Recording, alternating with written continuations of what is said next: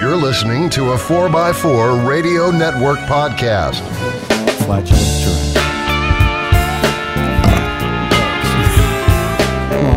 I'm leaving this in.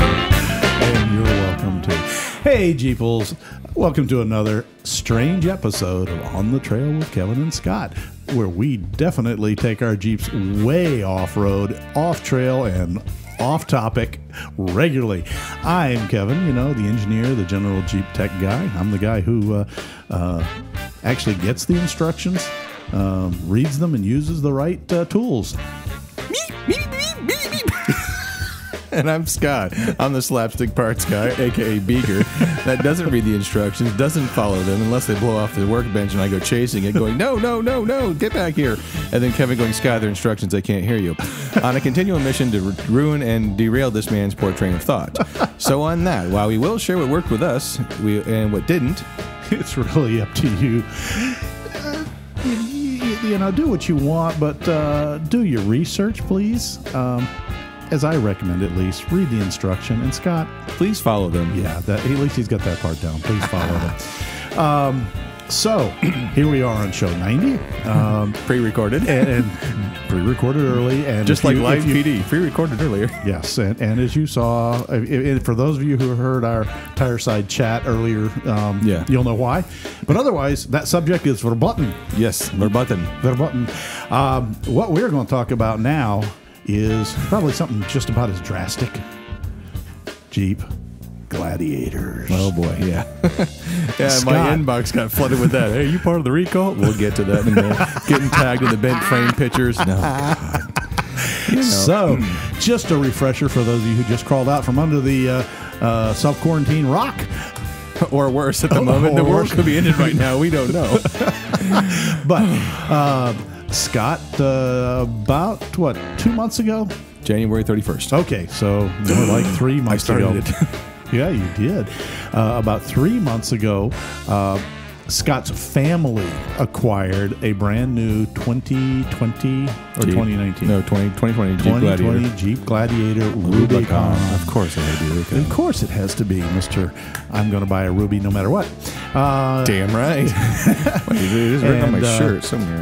When we did the show at Jeepin' with Judd, we talked about it, but it wasn't there. It was too new to even get dusty. It was in North Kakalaka. Yeah. And so let me ask you something. Now, how many times have you actually gotten to drive the Gladiator? A handful of times, not like about 10 times. How many times have you gotten to drive it without your significant other in the other seat? About 7 times. 7 times. Yeah. Okay. Gunner's been in the passenger seat more than I have. Gunner's a trail dog. So he's got some experience with the Gladiator. Oh, yeah, he does. And also trail drool down the entire side. Kind of the drool dog. But yes. For those of you, here's an unpublished tidbit about Gladiators. If you have a drooling dog in the back seat and you have the... Oh, no, he's in the front seat. Well, no, Jory told us when he's in the back seat and you have the roof panels off, the drool will actually fly upwards on the updraft and then out the back side of the truck, giving a surprise to those following you going, I didn't know it was supposed to rain. What the heck, dude? That guy got his wipers washers on? Damn, I'm getting like a little liquid on my... Oh, it smells like kibbles. So it's got some interesting aerodynamics. So let's start off with Scott. How do you like your Gladiator? Here's the deal, and I've said this a lot, and everyone kind of looked at me like I had lobsters crawling out of my ears, but it's the truth, is that I'm sorry, I'm still a big fan of this 3.6 and that 8-speed transmission, because I went to get gas the other night with it, and I pulled out of the campground, and left-hand turn, gave it the beans, and she moved very well, and I'm like, oh, this is like the Charger all over again. Which, by the way, folks, he had a Charger with the 8-speed transmission with the 3.6, and I love that car. It moved, but it rides so nice, and the feeling of speed is so different in that truck, because when we drove it home, it's like, I told Dory, why are you doing 90s? I'm doing 75. Like, what? It just feels like you were hauling in that thing. But again, not having driven a JL, again, we covered a lot on the last show, but having lived with the Gladiator a little bit, seeing some of its quirks, I still love it, man. It still is a great purchase. Great timing, but it's still... I don't regret it. You know, it's not a full-size truck. Again, it was never meant to be. No, it's a midsize. But as far as a Jeep goes and the capability, we've already had a bunch of stuff in the bed already. You know, it carries two of our recumbent bikes just fine. You know, it actually is really, really nice. I mean, I will give Fiat Chrysler, you know, kudos. They did their homework, and it is a joy to drive. Okay. Any issues that you've had in the 3 months? No. Nothing? I mean, the start-stop battery went dead, but that's a common issue. And it's just a trip to the dealership. It's under warranty, and they take care of it. You know, basically what it is that the start-stop 12-volt battery is a known problem. So it's a small, basically the plates break, I think, and it goes bad in a hurry. And you don't have the start-stop feature. Oh, darn. I'd have that button turned off anyways. We're still averaging almost 20 or 17 to 18 miles to the gallon. And we're filling, in a truck. And Dory drives a little bit to work, and it's mostly highway. And she can go 2 weeks on a tank. In the JK, it was once a week. Well, that's a nice, considerable surprise. And I noticed that you've been talking about when you went to your storage unit back and forth a couple times, you're no longer having to grab the little trailer every time. No, and that also I was able to sell the trailer. Yeah, and that was nice. But again, living with it, and again with the quirks, the soft top is so much easier to live with. I mean, with the JK soft top and doing those lips and or the soft little top, plastic flip lips or whatever go underneath there, they got away with that. Yeah. It has a shock absorber, not a shock absorber, but a lift support to make it easier for her to do it. And she can operate the top by herself. It's just the two mirror clips and folds it back and boom, you're done. So it's almost like an automotive kind of a soft top. It is so much easier. And she is so happy with it. And even Gunner, like I said, he's all happy back there with his wet stream of drool flying around. But I mean, the cool thing is that a lot of people, an EPA regulated discharge? I have no idea. But one of the cool things is a lot of people do stop and ask us. Yeah. You know, hey, was it worth it? You know, what do you think of it? What do you like it? And I think it's great. I still, again, I'd like to drive it more. Who wouldn't? Yeah. But it's her Jeep right now. It's her Jeep, and what the cool thing was is it got her excited for Jeeping again. Oh, that's great. And that's the really cool part. And I'm learning so much on some of these forums about the Jeep. And I actually have to give a little shout out because when I saw someone ask me if Off-Road Plus, if that was a thing just specific to the Mojave Edition, I said yes. And I proceeded to get ripped apart online. And I'm like, and they're like, no, it's part of a Rubicon. I'm like, really? And they're like, what? Yes, it's part of Rubicon. And then some guy saying, this is how false information starts. You should be ashamed. And people go like flaming me online. I'm going, I guess you're right. So I put a post on there saying, you know, here you are, you talk about how should do your research, read the instructions. I'm a big proponent. How many times have you guys heard me say, read the owner's manual? I haven't read the owner's manual yet. So here I am, answering a question simply off the top of your head, off the top of my head, and I actually had to put on the Mojave edition where it said it has Off-Road Plus mode and what it does. Yep. And say, here guys, here's the article I just sheepishly kind of posting it, going, I just read this article and it talked about how I assumed it was this only. So I took a picture of the dashboard, which at night looks like Darth Vader's bathroom. Yeah. There's all these buttons. I'm going to take a picture of it. It's like, oh my God, like the JK is like, you know, you push the AC button on, that's it. Yeah. There's so many switch knobs and dials. No joke. It looks like I'm flying a TIE fighter right now. Okay. And so I look down and sure enough, there's Off-Road Plus. I'm like, hot damn, they're right. So I put a picture on there going, well, you guys are right. You know, because I own up to my mistakes. You know, we talked about what works for us, what didn't. I owned up to it. Still don't know what it does, but I did read the owner's manual and found out about the maintenance schedules, which is really concerning. Why's that? Well, the JK, every 30,000 miles, you're supposed to do the transmission flush. Okay. 100,000 miles coolant, 100,000 mile plugs, yada, yada, yada. 160 on the plugs. Yeah. That's concerning. Why? Well, that's a maximum number. You could go it sooner than that if you wanted to. I know. But it is the transmission is what we call in the automotive industry a fill for life. And like what was in my Charger, it was very similar. For those in the Toyota world know about world standard fluid. Yes, world standard fluid is you do not flush it. It's not meant to be serviced. You drive it till it goes bang, and then you replace it, fix it, fill it, have a nice day. There is no service interval. The Gladiator, which I'm very certain is the same as the JL, is a non-serviceable transmission. which makes me wonder about the 4-wheel driving and going off-roading and mudding and all that. I'm like, ugh. Well, there's a theory behind that, Scott, and that is by it being a fill for life, it's a sealed system, and it should not be able to be contaminated. Shouldn't. I'm putting it that way. You hear me say that, Chrysler? Yeah. Shouldn't. However, I would wonder too. You take a hot transmission, do a cold water crossing. Something's got to give. Something somewhere. So we're going to have to, if Dory will ever let us borrow it for a half a day to actually open the hood and look. Mm-hmm. But she's no like, dipstick. Yeah, well, I'm looking for the vent. Oh, yeah. How is the transmission vented? Mm-hmm. If it has a decent sized transmission vent and it's to the inside of the cockpit or something like that, or into the intake system, it might stand a chance. And this is one of those, we've got to see where it takes us. Maybe it is a good thing. Yeah. Or maybe it isn't. Maybe it's going to be one where you can buy a little kit in not too distant future, and you cut into one of the two transmission cooler lines, and you put a service port, right? For the flush fill. We had way back when we had one of the Toyota Highlanders with the fill for life transverse drive transmissions. And it ran absolutely fantastic to about 125,000 miles, and it started doing funky stuff. And I was like, well, it goes great to the day it doesn't. And we didn't even bother getting it replaced. We just traded in the vehicle. Yeah. Let that be somebody else's problem. So, well, that's cool. So that's something that we didn't know about before. So that's good to pass on to those that are considering the Gladiator as their next Jeep purchase. And I also did realize something else too. In Jeep Informant, we talked about how the Brian, I think it is, or Brad, he does like all the JL videos. Mm-hmm. Apparently, we all know about the head issues with the 3.6 and the JKs. Mm-hmm. And that was the early series of engines. It's not in the laters. And they had a situation with hardened camshaft lobes. Yep, they're still having some problems. There's a couple of the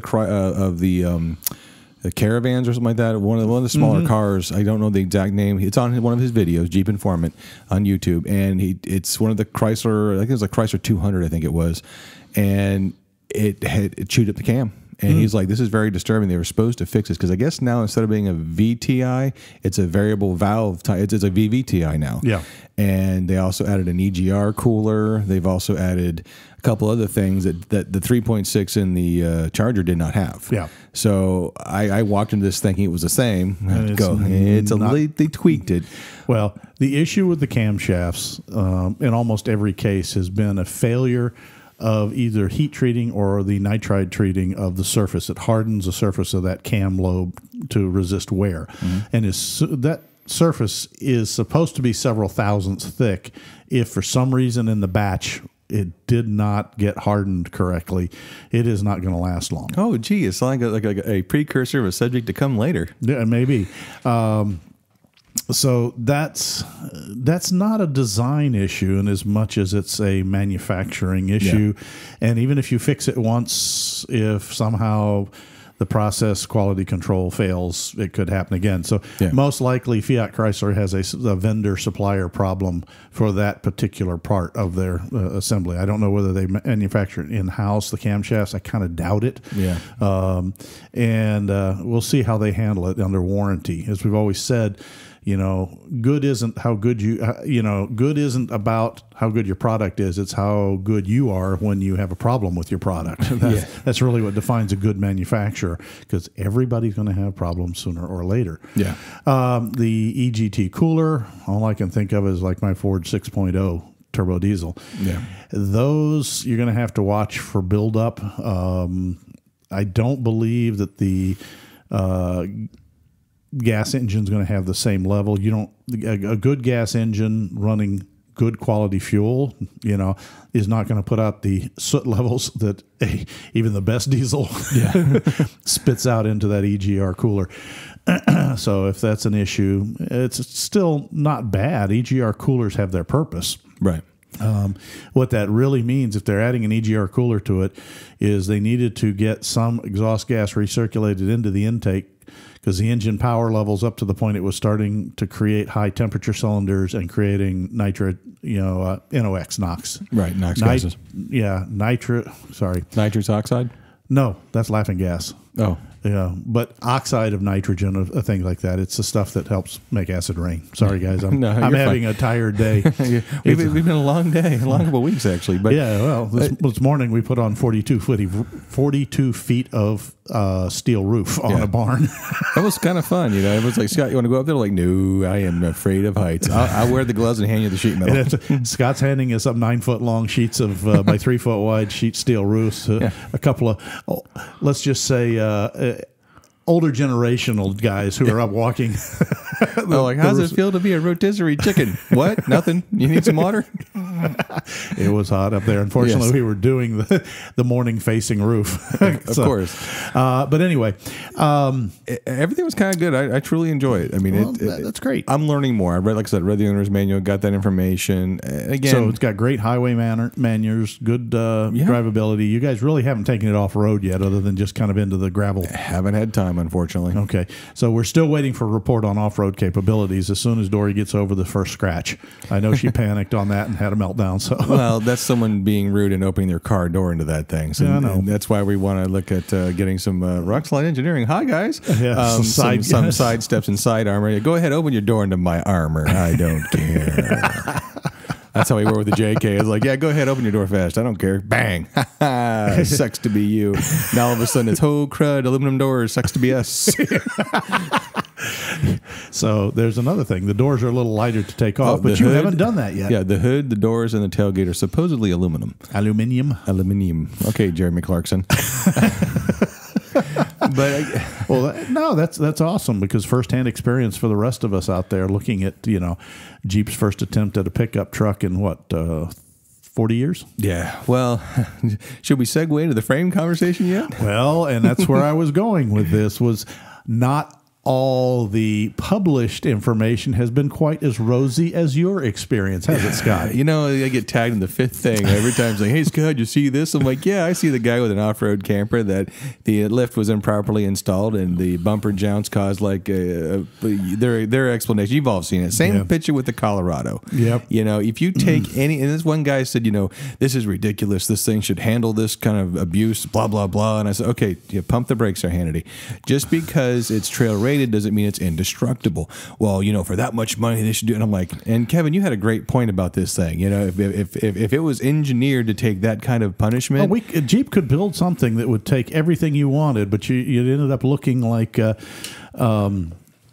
Kenny Hawk's Kenny Hawk's Pitbull 6x6 and cost $280,000. I don't think it'd be that cheap, and that's definitely a thumbs up to Kenny's build quality, because he builds things that you just watch him in Moab. Other guys are sitting there screaming, tire smoke bouncing, bending. You hear thunks, and they make it up over this ridge, and he just kind of goes boom, boom, boom, boom, boom, boom, boom, and just crawls up, and crawls right up it like it's some sort of a mechanical, warrior going. Yeah, but when the tires are the size of shopping malls, I mean, what do you expect? But you want it to be in the, exactly.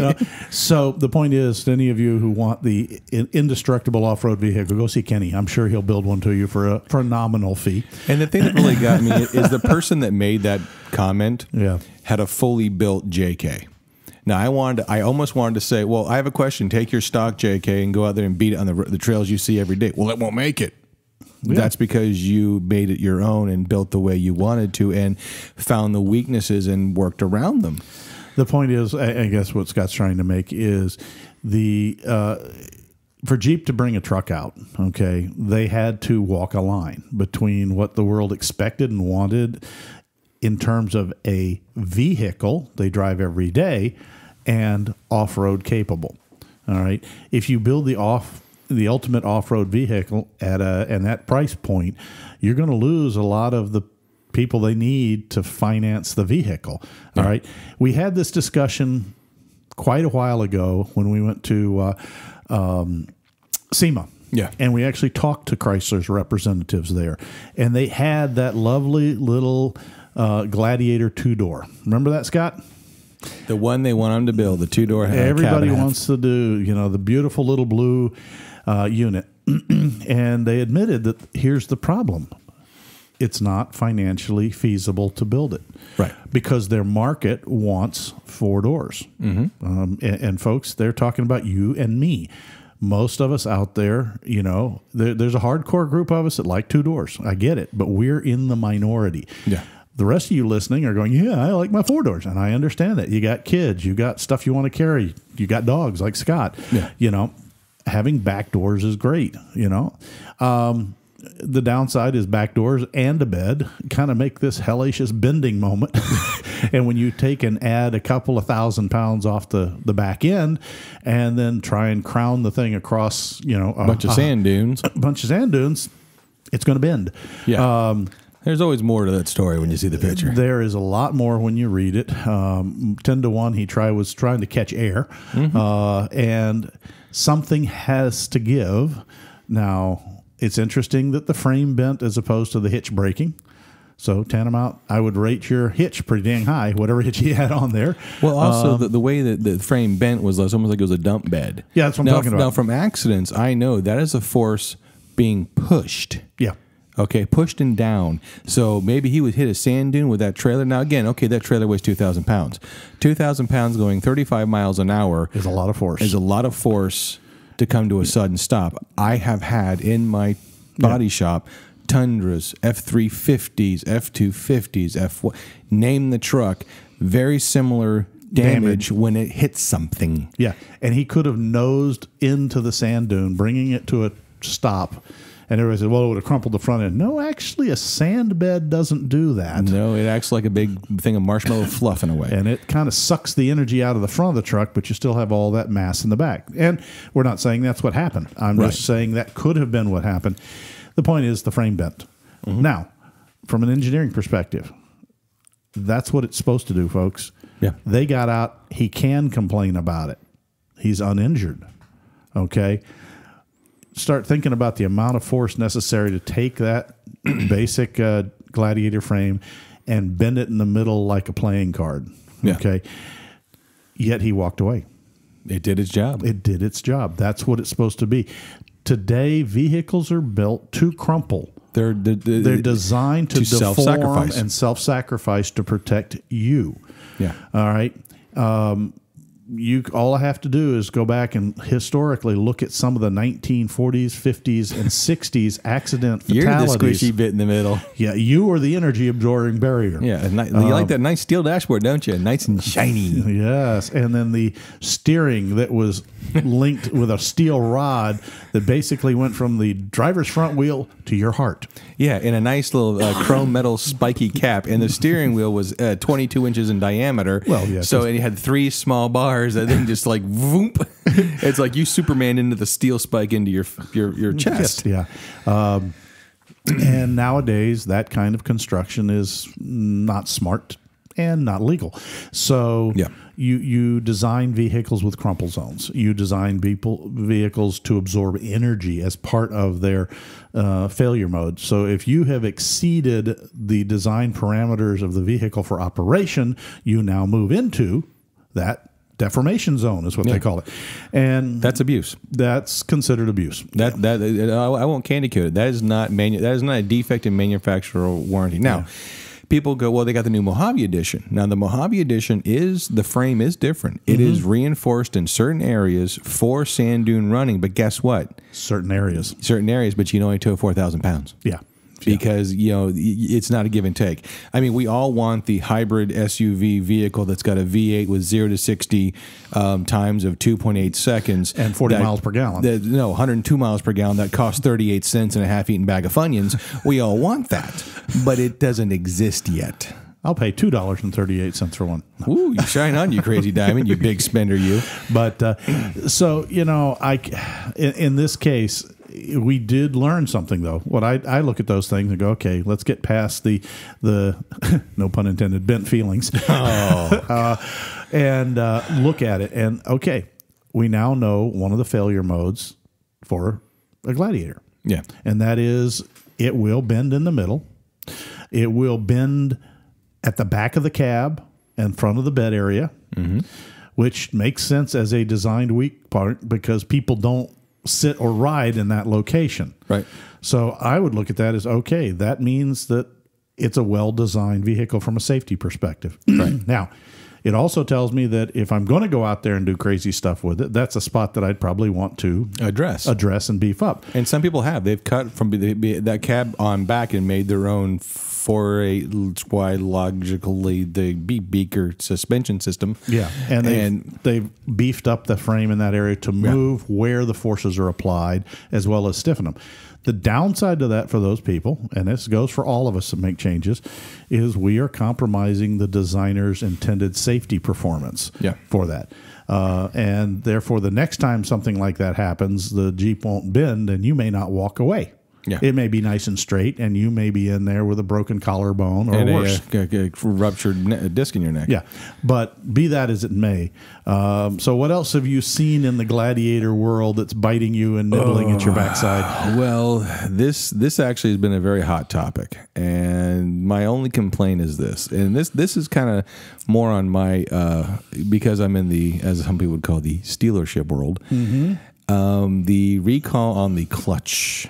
The transmission issues or whatever. Well, it's all over the place as far as what you see on the write-ups. And one of the things that someone said, and some of the things and again, I understand you just spent $40,000 on a truck. I understand you're upset. I understand you ordered one and you can't take delivery because it's a stop sale. You know, why can't I order a stick shift now? The list goes on.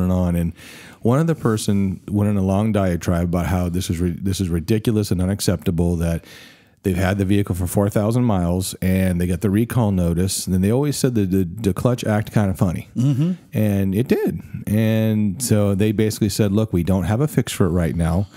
It's okay to drive. You know, we will call you when the parts are available. Now, the chain of command on a recall is when the NAT, what is it, NHTSB allow USB? National Highway Traffic Safety Administration, NHTSA. Those guys. Basically, the chain of command is that they recognize there's a problem, and the manufacturer goes, yep, we have a problem. Now, when you get a recall issued, that's to let you know and inform you that there is a recall on your vehicle. Nowhere in that recall does it probably say, some are different, we have all the parts in stock, bring your vehicle, we're going to fix it for free, absolutely 100% every time. That is the follow-up repair notice. Right. And basically what it is right now, they have, Chrysler is working on a solution. And this person thought, you know, I need you to fix my vehicle right now. It doesn't feel right. One of the person on there said, well, what do you want them to do? Put the same parts that are going to fail on your vehicle now? It takes time to engineer a solution, to engineer and make the parts. Hello, we have this little thing going on in the world right now, so you're just going to have to be a little patient. Well, I'm worried about fire. Well, carry a fire extinguisher. And the reply was, are you kidding me? You're telling me my car could catch fire and I'm going to carry a fire extinguisher? I'm going to get a lawyer. Okay, to do what? To do what? You know, this is a product recall. There are laws set up exactly for a product recall. There is a reasonable amount of time to address the situation and determine the correct fix. Yes. You know, let's back up, and I'm going to wind back from an engineering perspective because, you know, that's my side of the role. Exactly.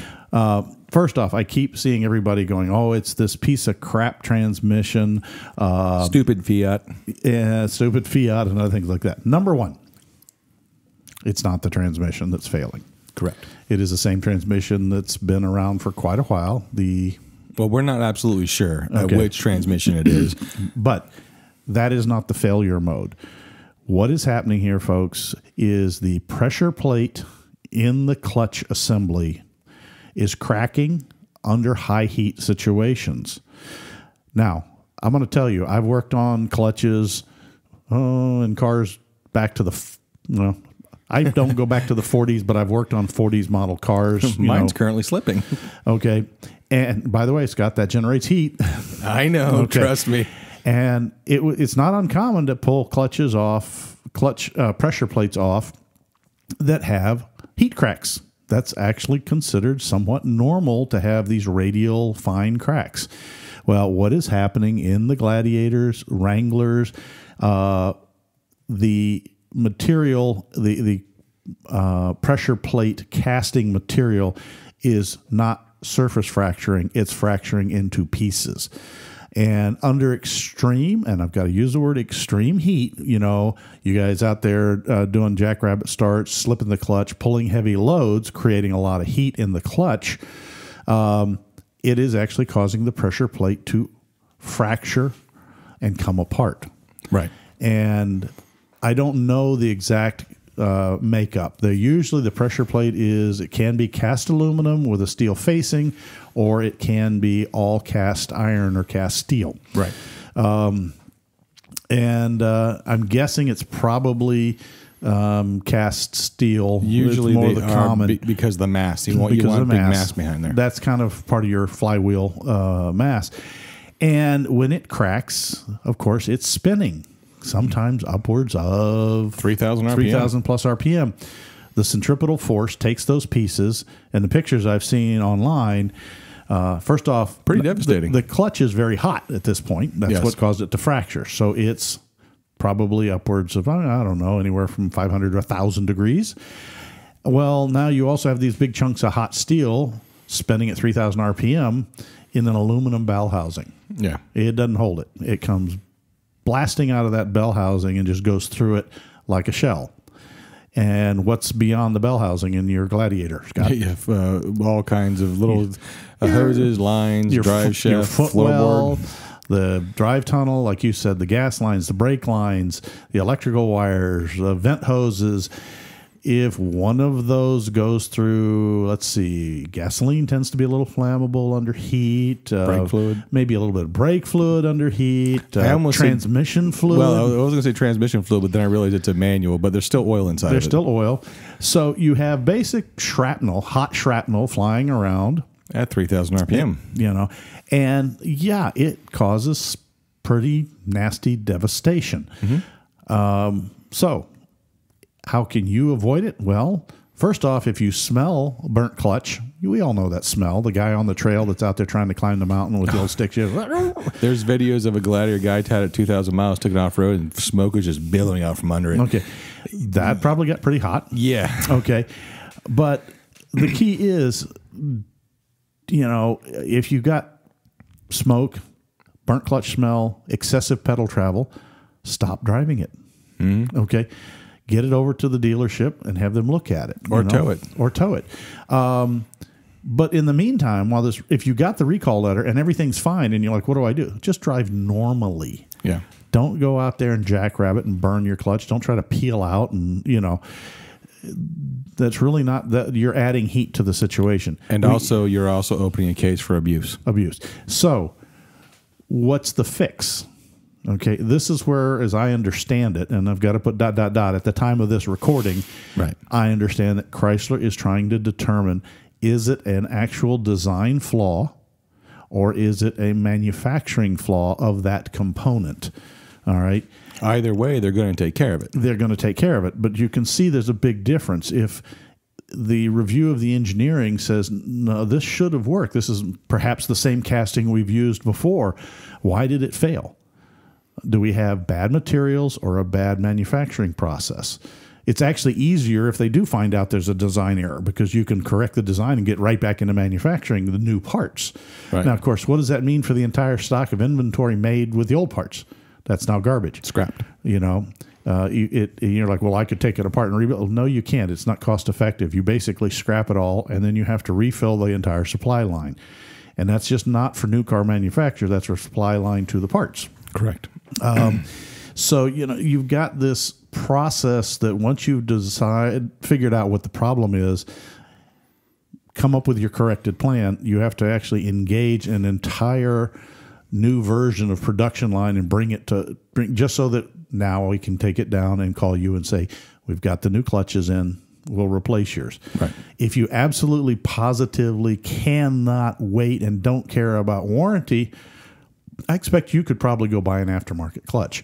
Maybe one of the high end. Now, I'm not even saying I know that they do this, right? But like ACT level 2s clutches and things like that, the McLeod and all of these other companies, Centerforce, I'm sure probably make replacement clutches to their specifications. Yeah, but you're also voiding your warranty in doing so. Not only that, but also if it is an engineering design flaw, those clutches are sometimes reverse engineered off an engineering design flaw. Yeah. So that brings a whole nother question. And not to take away from this person's your frustration is warranted. Your anger is warranted. But again, they can't just hand you another truck for free. No. And let you drive it until you get your truck fixed. Now, if that clutch smokes out and you smoke billowing and it is undrivable, then you have then they have to give you a loaner. I'm sorry. And then if they can't find it fixed within 30 days, then limit law rules may apply. Yeah. Each state's different. I don't know the exact limit law in their state or our state. So that is a legitimate question to ask. Now, I'm not saying go out there and burn your clutch up on purpose. Well, no, because they can. There's ways to tell that you did that, and that would be considered abuse, and then you won't get any clutch at all, and no warranty at all. So if you have a legitimate concern, you have a legitimate concern. Now, the age-old squeaky wheel gets the grease. I mean, that's true, but also too, if you take it to that next level personally, it becomes a point where, again, right, wrong, or indifferent. This is the facts. It's a human being on the other side of that counter. Yep. And they'll shut down and say, "Okay, we're done dealing with you. Fine, take your vehicle somewhere else." Yeah. So, as long as it goes, those of you with the manual Gladiators and JLs, and if just keep an eye on it. If it starts to smell funny, first off, did you get a recall notice? It's not all clutches. It's a production run. They say from August 23, 2017 to February 13th, 2020. There's about just a tick under 30,000 Wranglers and only 3,419 Gladiators. Right. That's not a big number, folks. No. All right. So if you didn't get a recall, you're probably fine. Yeah. No, this is actually more to the JLs than it is to the Gladiators, but it seemed to hit the news all about the Gladiator. We have that subject a lot lately. One of the things, too, that people don't understand is that on those parts, there's barcodes.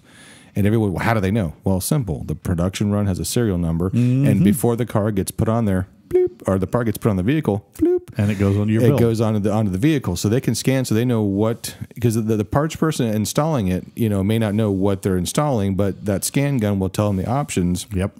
Of what's being put on that vehicle. Right. So again, it's one of those kind of things. And one other thing for the JL folks, I just want to clarify. Even though it's from the build is from August 23, 17, it does not include 2017 JLs.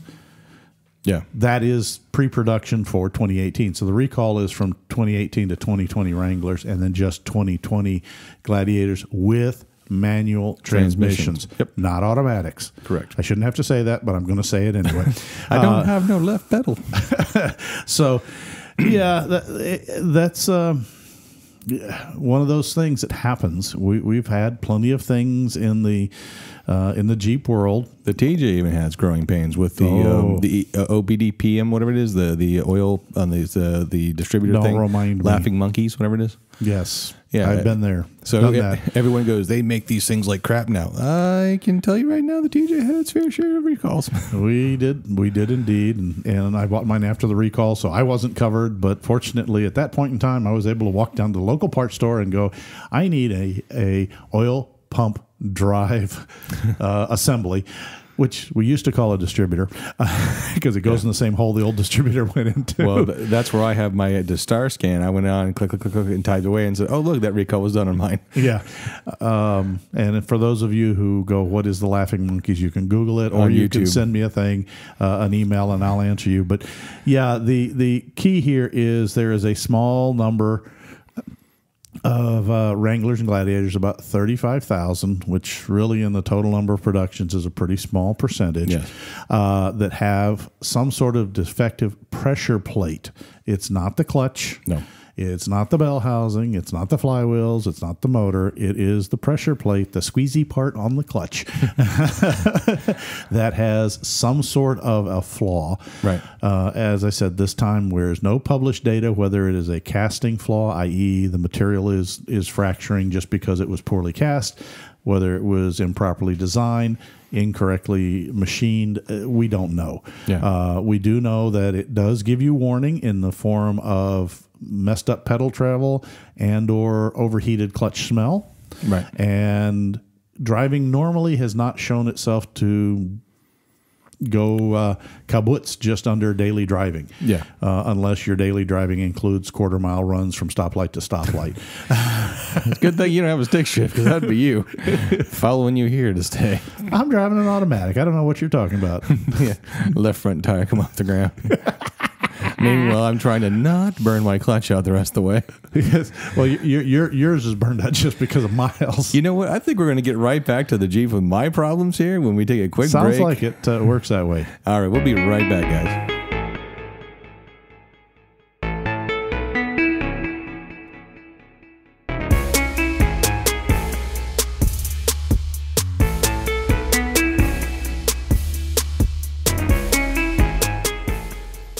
Hey guys, it's Scott again after Kevin just had to remind me of something. Hi, I just want to take a few minutes to remind you to check out all the shows on the 4x4 Radio Network, and also to Mark from WranglerFits.com.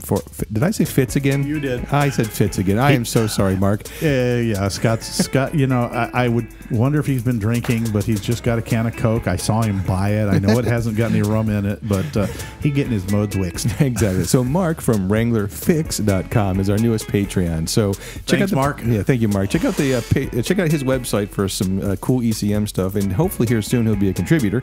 And also, too, as we've mentioned a couple times before, we also have the Patreon page and our YouTube page. We kind of suspended videos for right now, but we'll get back to that soon enough. But yeah, I promise, guys, I know I owe you one more trail ride from Jeeping with Judd, but just haven't had time. Yeah, a man can only handle so many of my fart jokes. So with that, we're going to get right back to the action.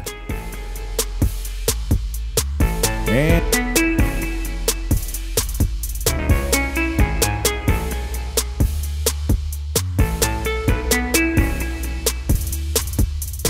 we're back. So this is going to be kind of a weird garage segment, because it's not really garage. It's what's wrong with quantum entanglement now?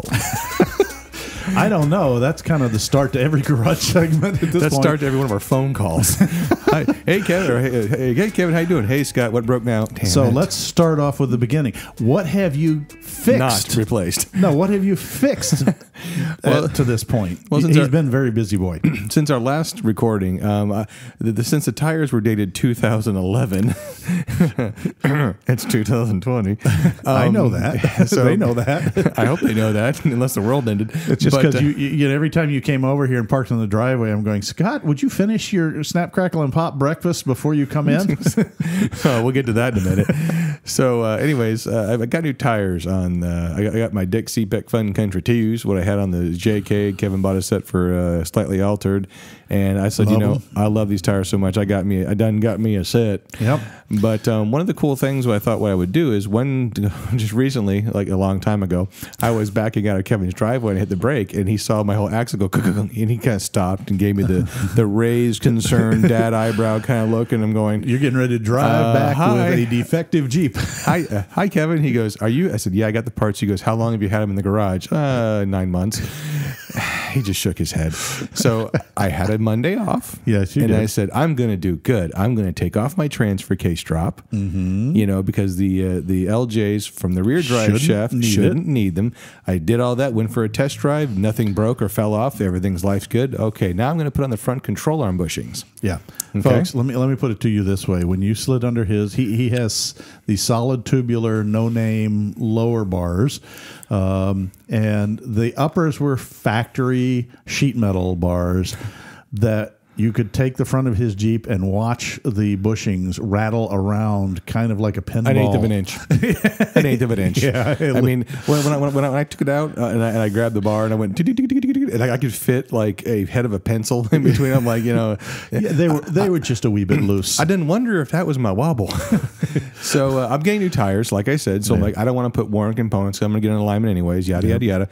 So I went ahead and put the new control arm bushings. Okay? It wouldn't have been in alignment with those bushings. It would have been a guesstimate. Yeah, pretty much. So anyways,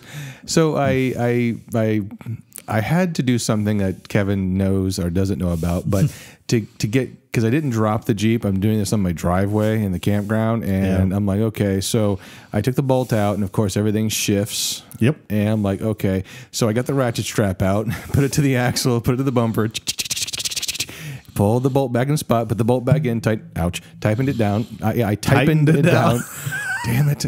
I done topping it down. Beep, beep, beep, beep. Anyway, so I did that, and I went for my test drive and nearly died. As I was sitting on the Jeep, the one outlet of the campground is a big, tall hill. Yep. And I can usually tell when I let my foot off the brake and stop it, you hear the ka-kung of the axle moving. I didn't hear ka-kung. I'm like, all right, cool. And now I'm all hot and ready to go. This is after you replace the bushings. After I replaced the bushings. So the traffic was light. I'm like, all right, I'm going. First gear, slip. Second gear, slip. Third gear, didn't slip. Got into fourth gear, got to 45 miles, and all of a sudden it was... It got so bad. I'm actually looking at my driver's wheel going left and right, left and right, left and right. Suddenly, I mean, it was jerking my... Yeah. I had to stop. Yeah. I had it to stop. I had to pull. I'm like, oh, you son, bleep, bleeping, bleep, bleep, bleep, bleep, bleeping, bleep, bleep, U-turn. No, U-turn again. I'm going to do, you know what? I'm going to see if I downshifted again. First, second, got to 45 miles. I got to 50 and it came right in with a smooth again. I'm like, okay, you can't drive through death wobble. Because death wobble gets so bad, you die. Yeah. Okay. If you death wobble. And so I'm thinking, okay, 2011 tires. I've always had a shake at 50. It's probably the tires. Now that everything's tight, it's just broadcasting resonating it right up through the steering shaft. So I go on the interstate. Say, let's give it the beans, man. I gotta get to work tomorrow. Here's a man with, well, I won't say he knows no fear, but one has to wonder when you ignore fear. But go ahead. So anyways, I got on the interstate, and the cool thing is without the transfer case drop, I lost the harmonic vibration at 60 miles an hour. Okay. I feel like I was going to die at any moment from the front end. But I'm like, okay. And then I said, of course, like we joke, Kevin, I broke it. What'd you do now? Kevin's like, it's your transfer case drop. Well, Kevin, I put the new, it didn't happen until after, but the control arms, it's your transfer case drop. I put the transfer case drop back on. It still shook, but the next morning when I drove to work, it didn't shake as bad, but it still shook. Yeah. So I'm like, okay, I got a vibration here somewhere. I get an alignment done. It was way off. If you're on our Instagram, you can see the alignment was like all red. Yep. I had like 0.8 degree negative camber, so apparently my ball joints are worn. Gee, wonder why about that. My toe was 63 off on one side and 36 off on the other side, so my Jeep was pigeon-toed. Yeah, you were knock-kneed, pigeon-toed. Yeah. So I'm like, all right, so I got the alignment done, drove home, almost died again, so clearly it wasn't alignment. At this point, I'm like, okay, it's the tires. It's the tires. So I went ahead and got the tires replaced, and she rides a whole lot better. But at any minute, I feel like I'm going to die because I feel that shake every now and then. I'm like, oh, goodness, here it comes, and it doesn't happen. So I dropped down to 25 PSI with the new tires. A lot better. I still get the occasional shake here and there, especially if I go over a bump. Yep. But I think, like we talked about, I'm chasing gremlins now. I am going to do ball joints and everything else. We've checked it. He needs full 4 ball joints. They're not horrible, but come they're on. I got bad camber like a cambered out he does. import. He also, whoever had the Jeep before him, I'm going to shoot. Well, you can't do that. I'm sorry. It's illegal.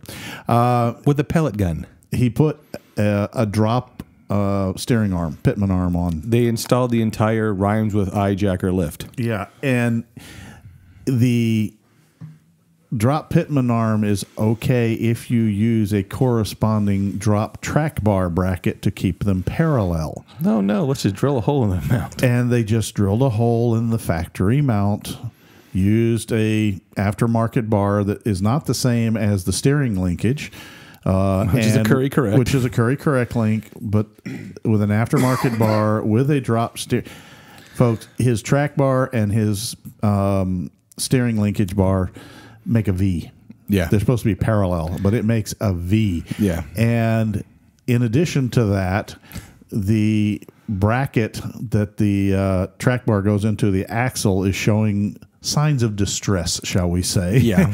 I think we have an upper bend control arm too. Yeah, well, that was the other thing. We were just under it today. You were showing me the bushings, and I'm laying there looking up I said, No. I said, yeah, I think this bottom bracket's bent because I had to hammer in the bottom control arm, and you got bigger problems than that, pal. I'm like, what? He looks up and points to my boomerang. That was my front upper control arm. I'm like, damn it. Somebody apparently in the Jeep's life hit a curb. That's a nice way to put it. I think he hit a tree. he It's curved something. it into something solid. So the upper passenger side arm has a distinct bow and arrow shape to it. It's a boomerang. So your whole axle is tracking sideways, which would be the source of that kind of shimmy. Now it's aligned properly. It's aligned, but your thrust angle on the front axle is not in line with the thrust axle on the rear. And that's the center line of the rear is going due north, and the south is being pushed a little bit off to one side. Yeah. And when you steer straight, they're fighting each other. Yeah, and also the drop pitman arm too. And that's the one thing that's frustrating is that here comes the frustration is when we tell people read the instructions, follow them, and blah blah blah. Mm-hmm. This lift kit was $600 brand new. Yeah, like I said, it rhymes with hijacker, and the shocks suck. I'm sorry. I'm going to be bluntly honest. All the control arm bushings are junk. Part of the reason they suck is they have no bushings left in there. Well, even when I put the same shocks in my YJ, and that's why my kidneys are slurpy.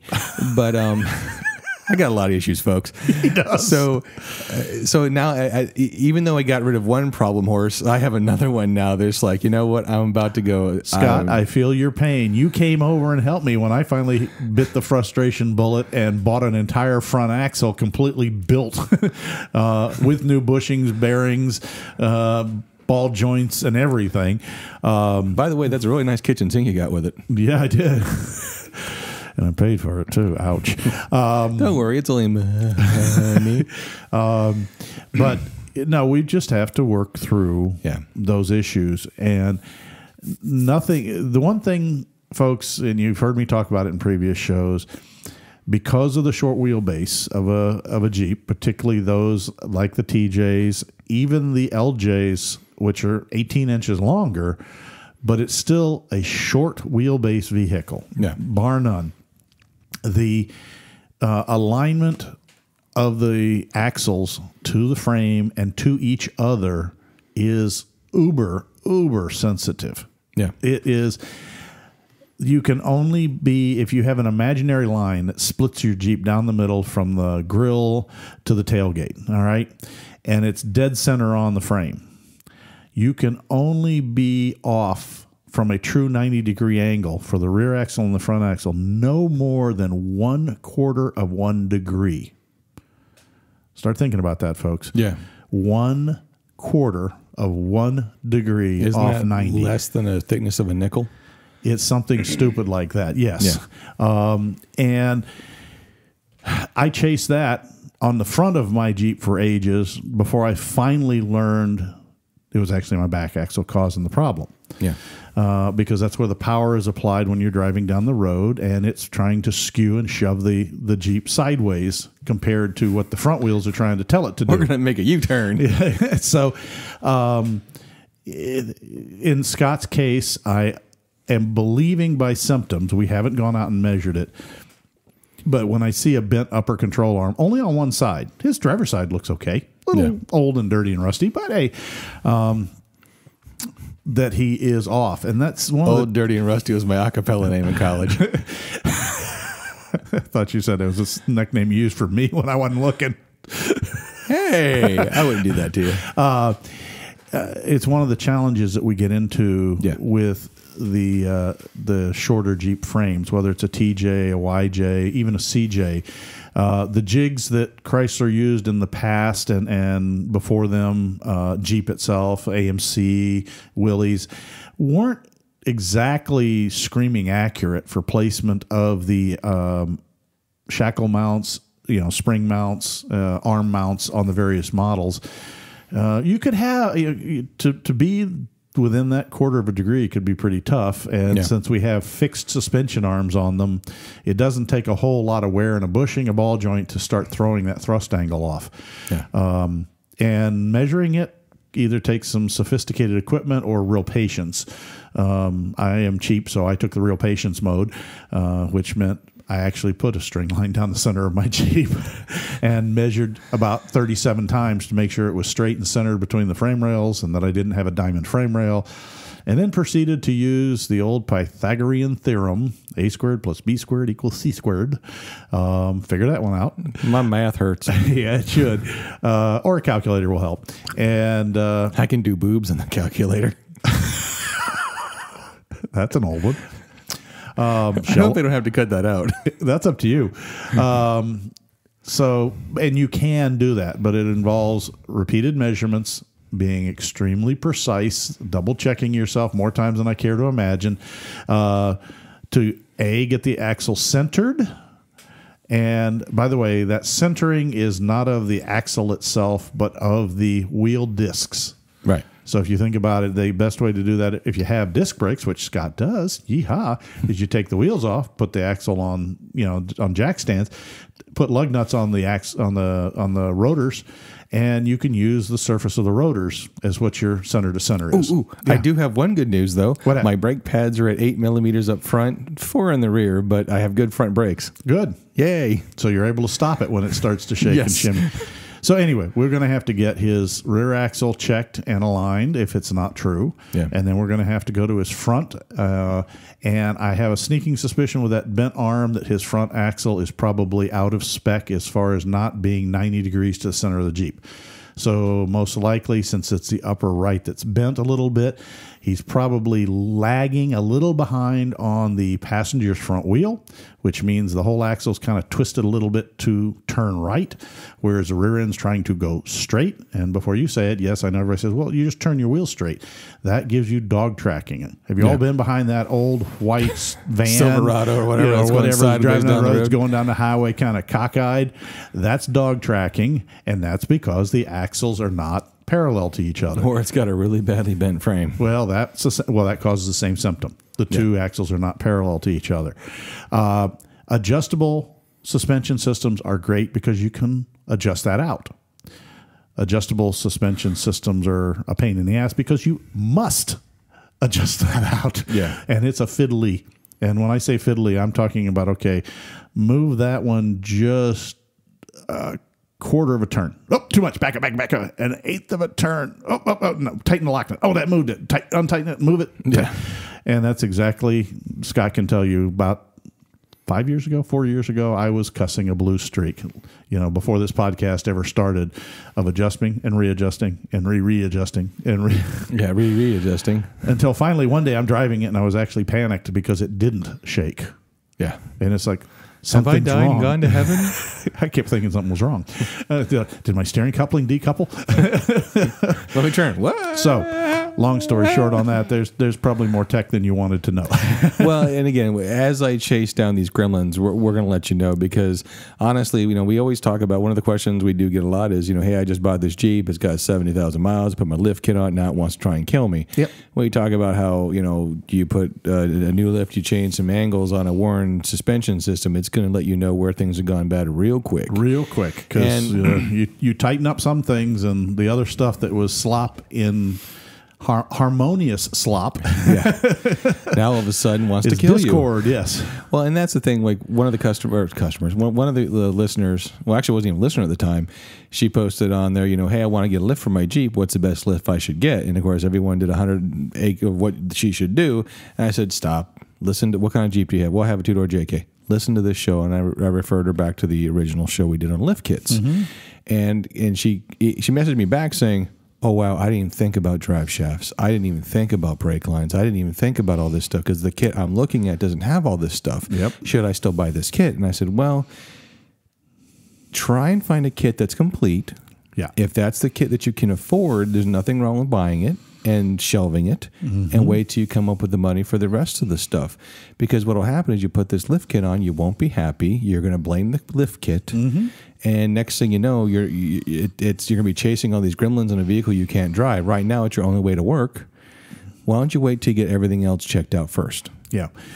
And, that's the thing that we talked about in the show is that, lift kits can affect brake lines, as he said. They can affect drive shafts, transfer cases, exhaust systems. There's just a whole host of things.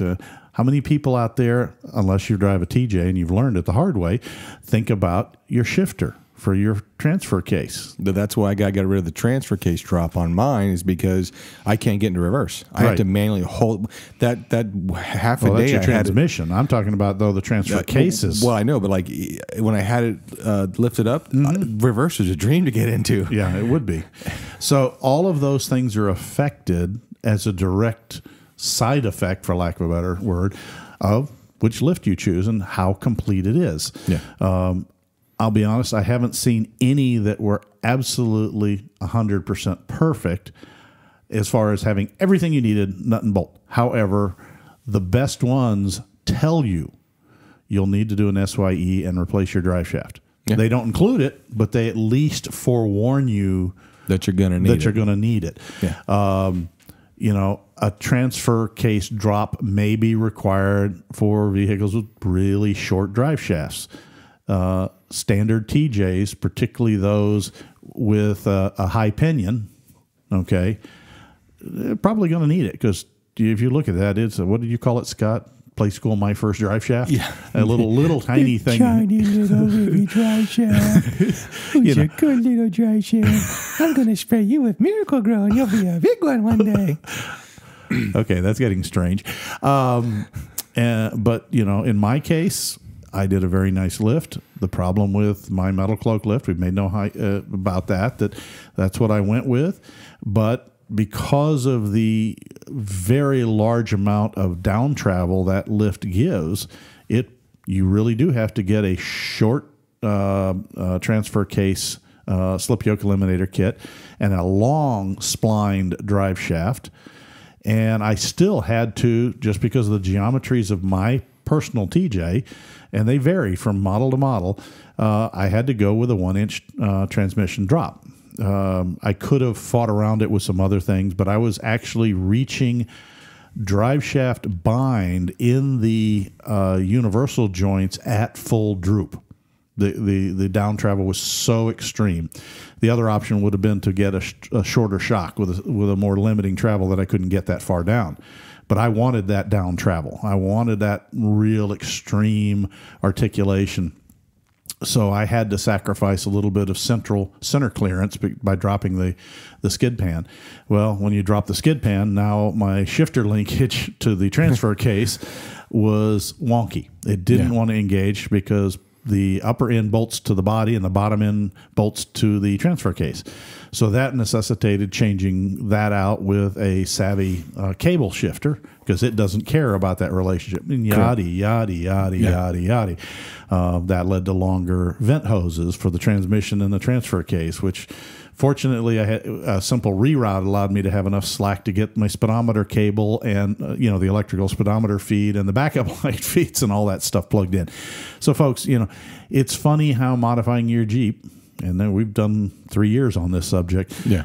One idea can lead to a dozen different projects to get your Jeep back up to where it operates the way you want it to. And it's very interesting because the $35 front control arm bushings that my Jeep desperately needed caused me all this headache. Yeah. Yep. And you don't think about that. You think, okay, I'm doing good. I'm putting stuff back together the way it should.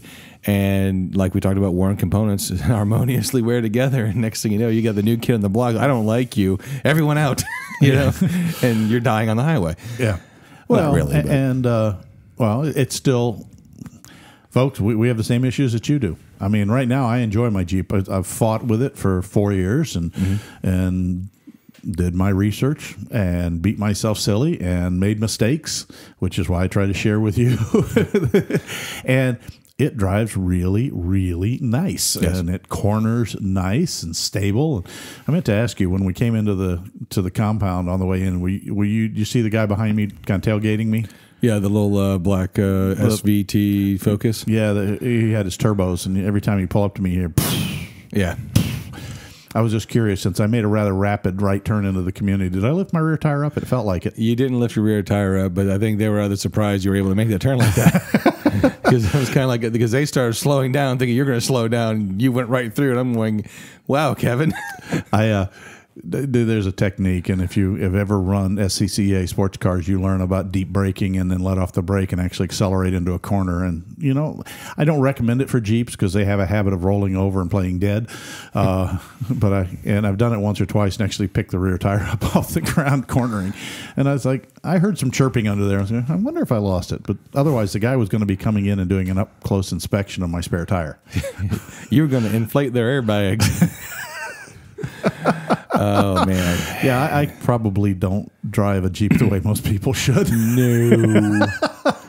I'm desperately trying to keep up with you and not burn my clutch out the rest of the way. I'm going, damn it, Kevin, I don't know where I am, right?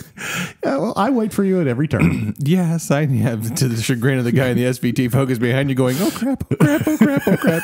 Stopping. Oh, yeah, everybody says, you need to get 35s or 38s on that Jeep. No, I don't. Nope. I don't want my center of gravity any higher than I have to. And it's more fun to do it this way. It is. It's more fun to be underestimated. I've always said that before, both on the trail and on the road. Some people wait till their turbo to spool up. You wait for the ram air effect on your River Raider snorkel. You got it. Exactly. Someday I ought to put an air pressure gauge on that just to see what kind of pseudo boost I get from Ram Scoop. Hey, no time like the present, right? Come on, you want a boost gauge? I know you do. I know you do. I know you do. I know you do. I'm like that little devil that sits on your shoulder. Nah, she won't know. Go ahead and do it. Come on, chicken. And I'm going to go, and you need to replace faulty components and worn out components. You do, because they're going to kill you if you don't. So you really got to do it too. And I am. But you don't need to let them season in the garage for 9 months before you put them on. No, when I get the lift, that's going right on. Oh, when I get the lift. Always conditional. Oh, my goodness. People don't want to hear my problems. So yeah, they do. Hey, we'd like to hear your problems. Yeah, we would. On the trail podcast at gmail.com. And while you're sending out that email and doing all that kind of really kind stuff to ask Kevin and I some hopefully really cool technical questions, remember to take a few minutes out from our last little bonus show to, again, spread the love with some of those local businesses. Yep. Just pick one, doesn't matter. Again, we have a ton of them around the Tampa Bay area between... But you got to have them all around your area too. Yes. I keep reminding Scott that even though we broadcast here out of Tampa, we talk to Jeeps around the world. Mm-hmm. So whether you're here, whether you're in Canada, whether you're California, our friends in that almost is another country, isn't it? They're good. Well, again, hopefully we are still a country by the time this show comes out. It is April 1st. Oh, yeah. Hopefully we have a country left. We will. If anything, we are very, very, very resilient. We are. Especially both as a people in this country as well as a group of Jeepers, And I kind of figure the last thing, bumping over the road towards the end of the world will probably be a Jeep. Yep. And probably the last thing says as those two Jeeps passed, why didn't you wave? So with that, we're going to go ahead and... Well, I'm sorry. You just reminded me of a joke I saw. And this one was classic. You know how the Mars rover finally stopped transmitting? No. The last messages that came from whichever one it was the one that just died up there. Okay. And somebody said, they made one mistake. All it needed was a Jeep badge on it and it would still be running. It might not be running well, but it's still running. And over here we have Mars rover check engine light. Yes. But it's still running. It's still running, If you look at a clear night sky on the Mars, you can see the orange glow of a check engine light. That's what I'm saying. All right. What else you got? I got nothing really, man. I think we've done enough damage. It's been here almost an hour, and these people are probably going, oh, my God, get with the fart jokes. But what did we say the other day? You're smart, and I'm fart. God help us. They do in mysterious ways. Well, again, we hope everybody out there with the LJs and the Gladiators and a manual transmission, pay attention to your rig, Yes. Look for those warning symptoms. The rest of you with automatics, don't panic. It doesn't apply to you. Yeah, the rest of us automatics are 42, Yeah. Life, universe, and what is it? Life, the universe, and everything. Exactly. And thanks for all the fish. Exactly. And on the other hand, for those of you with the Gladiator, it is a mid-size truck, not a monster truck. treat it within its design limits. You have a little book they gave you. It's usually stored somewhere in the center console or the glove box, and it'll give you some bits of information that would really be nice to know. All right, I'll read it already. Jeez. Well, you don't have to read it all the way through. I'm just saying, you've actually done better than most, Scott. You've looked at what the tow rating was. Yeah. You've looked at what the gross vehicle weight is, the gross vehicle combined weight is, and those are some numbers that if you don't exceed, you probably shouldn't, fold, bend, spindle, or mutilate your Gladiator. Exactly. But it says nothing about mall. Not mall in the parking lot, but I mall was as going to say, are in you mall. mall parking now? Yeah, I thought we're not supposed to be. Is it MAUL? I don't know. Yes, it's MAUL. Okay, I mauled that joke. So, folks, we will let you go and look forward to more, because I'm going to continue to quiz him on A, did you ever get to drive the Gladiator yet? Solo without your wife, and B, we got to get it off road one of these days and see how it handles. I want to do a citrus run. I just understand that the wife's like, but. So, but I've noticed she's starting to get really psyched about it. Yes. She's already getting, from the I want a new Jeep, I'm not going to do any mods, to I really would like to do this. I really want to do that. Yeah. So far, they've been cheap things, which I'm okay with. Yeah. But I know. it too I will come. A Jeep with no mods is like giving your daughter a Barbie doll with only one dress. That's what you do to your enemies. No, your enemies, you give them a toy that makes noise. I've always given drum sets, little tiny drum sets. Oh, people must hate you. I don't have any friends, with the exception of you, and your daughter's full grown. Yeah. And on that note, folks, I think it's time we put the Jeep in 4 low and hit the trail. yeah, and I'm actually going to lock the manual hubs. Yeah, that's good. I'm going to sit there and hopefully mine don't rust apart. No, that could be. That could be. All right, folks, we hope you enjoyed the show. Yes. We'll be back in another 2 weeks, we hope. Life and Everything willing. COVID-19. No, that's 25 cents in the swear jar. That's true. So, everybody, as we always say, it's time for us to lock hubs, hit the trails. Take nothing but pepper. I had to do it once. See, I went through all the shows and doing really good, and all of a sudden I just go blah. Take nothing but pepper. No, I'm doing it. Well, use the other word. Take nothing but pictures, memories, and your trash when you leave the trail. Or photographs is fine, which is maybe he won't stumble on so bad. I'll stumble on anything. Oh, that's true. All right, folks. Till the next time of On the Trail with Kevin and Scott. I'm Kevin. I'm Scott. Bye. Proceeding has been provided for entertainment only. Proper service and repair procedures are vital to the safe, reliable operation of all motor vehicles, as well as personal safety of those performing those repairs. Standard safety procedures and precautions, including the use of safety goggles and proper tools and equipment, should be followed at all times to eliminate the possibility of personal injury or improper service which could damage the vehicle or compromise its safety. What he said. Thanks a lot for listening, guys. You guys have a great day. Bye.